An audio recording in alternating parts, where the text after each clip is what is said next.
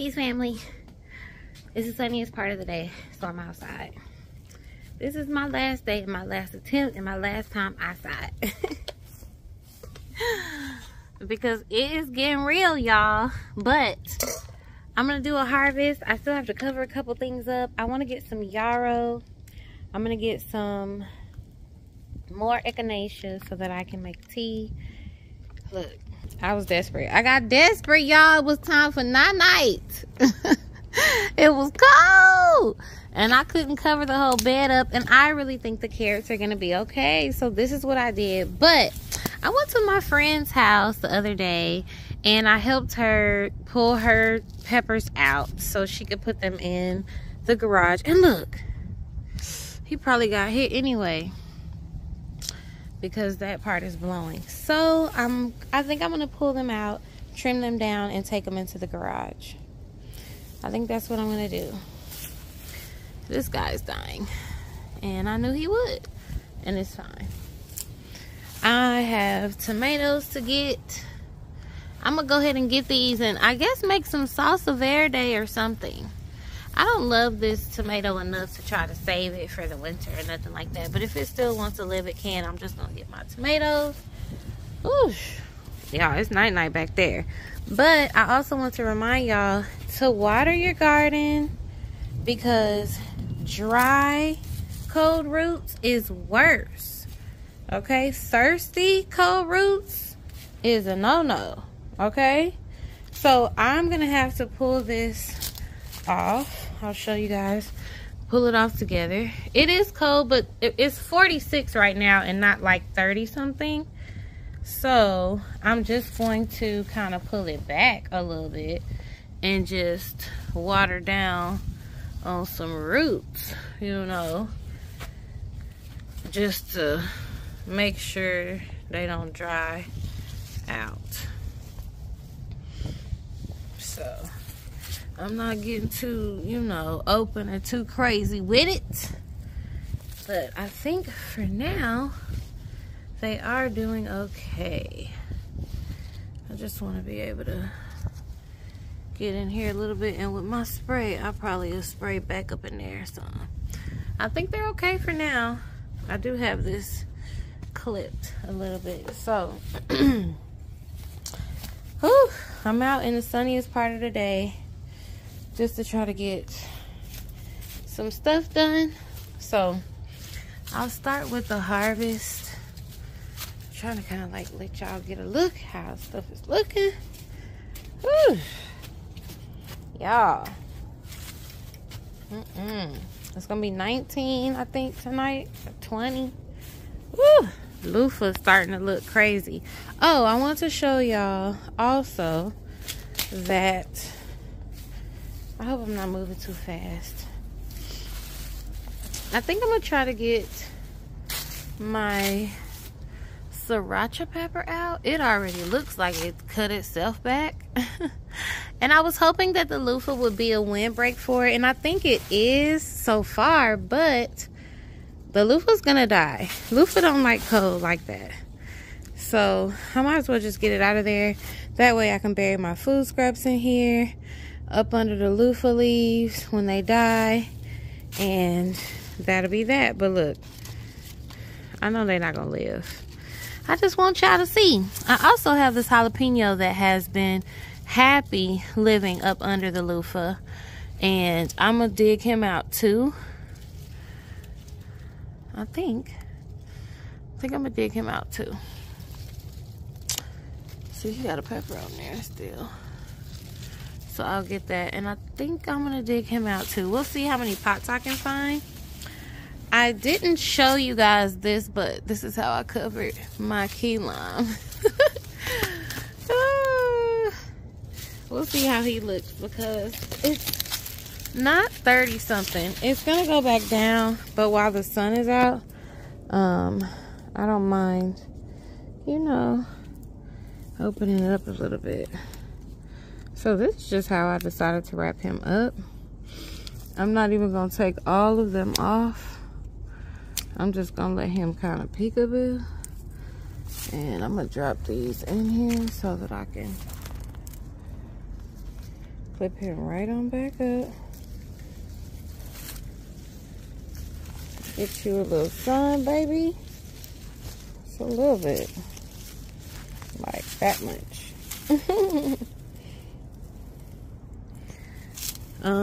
My yerba mate should be fine. What else? This one used to be a Meyer lemon that I loved. I wrapped this one up in a comforter last year and it still died. I am hoping that I have like a tiny microclimate right here too, because my baby's house is here and I have, like, you know, the fence and stuff. So I'm gonna try to cut the loofah back off of my kumquat. We did eat these. We only got a few, but they were so tasty. And I'm gonna see what I have that I can wrap him up in. Last year we had him up in here and we covered this whole thing with frost cloth, but frost cloth is good for nothing. It's just good for nothing. So we're not doing that again this year. And I can put the video below of what we did though. The video was fun. My husband and I worked together, which is good for us, you know. So it was good. I am gonna open this greenhouse so I can make sure once and for all everybody has the water that they need. Because I'm not gonna be out here and I'm not gonna open this up probably for a couple of days until the cold, the very, very cold goes away. So, and I don't even fully open it up. I just kind of peek in. Everybody still looks great. They look healthy. They're probably a little thirsty, maybe. But other than that, I think it's looking good. I think it's looking good. So I'm gonna harvest, not this broccoli. I'm gonna cover these broccolis up. I think I'm gonna cover this one. I'm gonna get some of this Ethiopian kale. I'm gonna harvest this broccoli and I'm gonna cover this one and probably cover these two, and I think that's all. I'm giving it the best that I got, y'all. The sun came out, so I came back out, but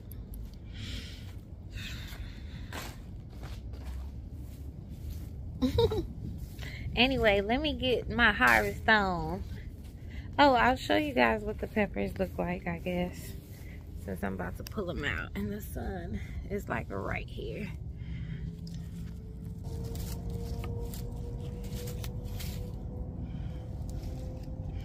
Ooh. Oh, I'm not going to. I'm gonna keep them covered until I get ready to grab my stuff and get them out. Because I don't want them. Oops, sorry, y'all. I can't even see. I don't want them to get cold. I feel like peppers are kind of like me. I was watching Roots and Refuge, and Jessica said that she was such a frost tender flower, and I felt that so hard. I was like, me too, sis. Me too. I'm a frost tender flower too. I am. I get cold. As soon as the wind blows, I'm like, oh, like today it says 46, but it feels like 38. Like, I can't get those few degrees of warmth. Like, why would it feel like 38? For what? Anyways, let me get to work and I'll see y'all soon. Peace. Okay, family, so I started out with harvesting my yarrow just because it was right next to my pepper bed. I use this in teas, I'm gonna learn to do tinctures this year, but I use it for headaches and for fever. And then I also use it dry to stop bleeding. I still have to get my husband to come tell you guys how. I season him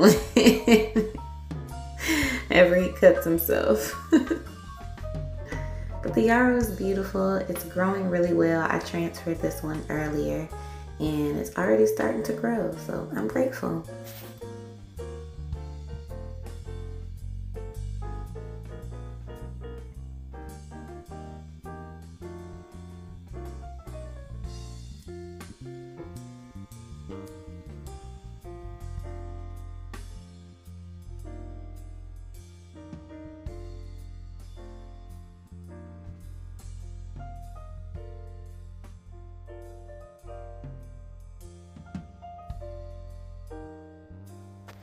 Now I'm just starting to get my pots ready. I just threw some pine needles in the bottom of the pots.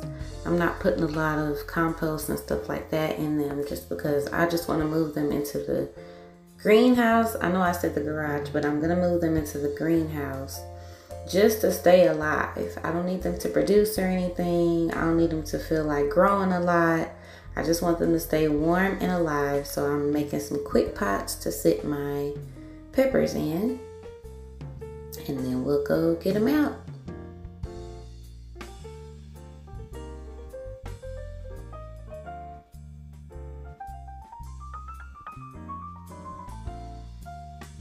This is my first year overwintering peppers like this. I've watched a lot of videos, so I'm hoping that this will work. It'll really help me out not having to start from scratch with my pepper plants this season.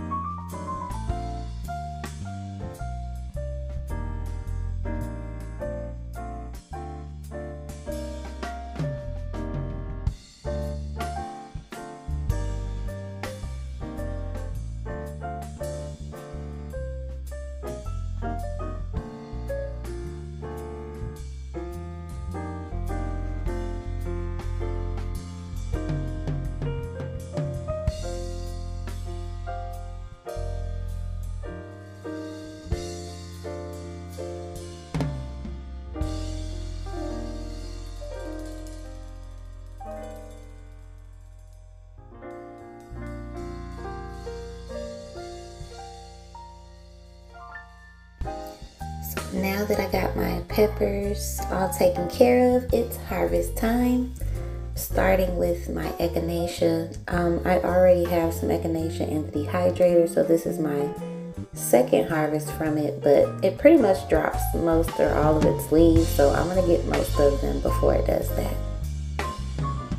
And then it'll come back out in the spring.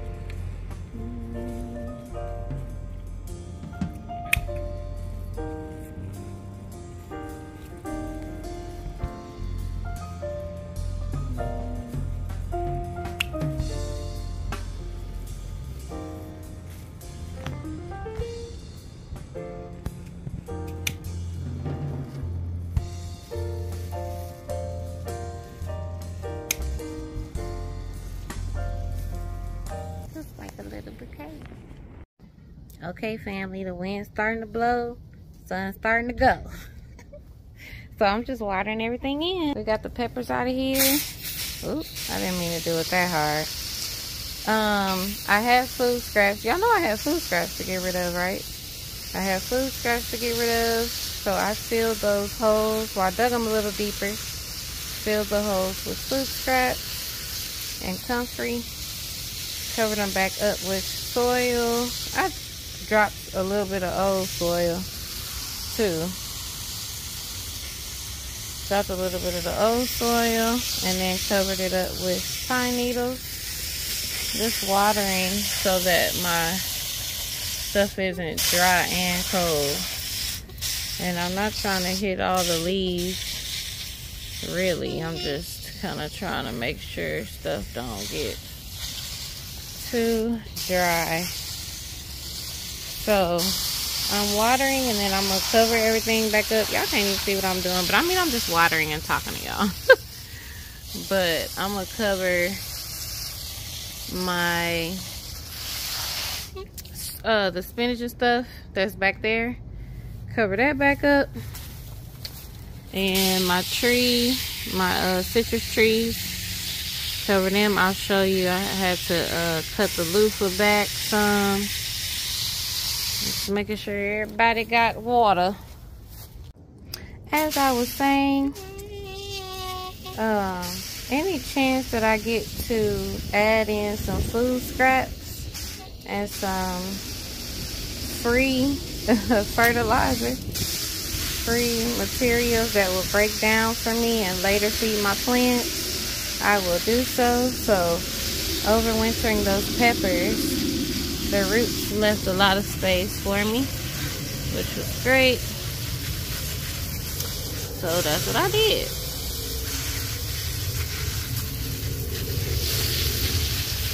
These beans are probably going to die out, which is fine, but hopefully the stevia doesn't. I did put some leaves over here by my celery. I don't know if I showed y'all that last time, but hopefully celery will be happy.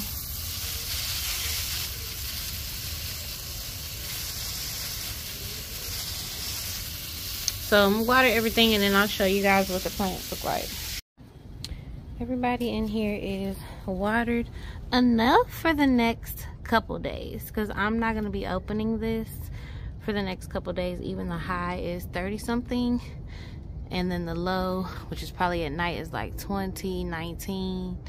Ain't nobody got time for that. So peppers are in here, happy and healthy. That's the pepper that I put in here last time. All my little seedlings are watered and I'm about to close this up. Over here where I took the other two peppers out, I buried some food scraps in there and some comfrey and some rabbit poo. and covered it back up. And once this dies all the way back and I cut it down, I cut it back a little bit just so that I could get in here to get my peppers out, and so that I can cover this kumquat up. That's the last thing I'm gonna do. My daughter put some comfrey in there for me and some pine needles. So now I'm just gonna cover this, I guess, with a blanket, and that's about it. That one is wrapped back up, so he should be good. Everyone has been watered and it's not night. I did just take some grow bags and pots and place them over things. Like my purple cauliflower is here, the broccoli that I didn't harvest is here. It's got a good mulch at the bottom. Like, it's not fully closed off, but I'm hoping it's gonna be enough of a windbreak to keep them alive. I have a friend coming over, so I'm definitely gonna harvest some of this Ethiopian kale for her. But I think the Ethiopian kale will be okay. Either way, it's okay because I have cuttings. I'm using pots and grow bags just to cover everything up. So hopefully this stuff survives. I will definitely keep you guys posted and let you know who is still alive later on. Let me know what the temp is in your garden, how you guys are doing. Have you overwintered peppers before? This will be my first time, so I'm excited. I believe in y'all. Tell me I'm not the only one that talks to my plants. Anyways, guys, it's getting chilly. I got people coming over. I will see you guys later. Love you. Peace.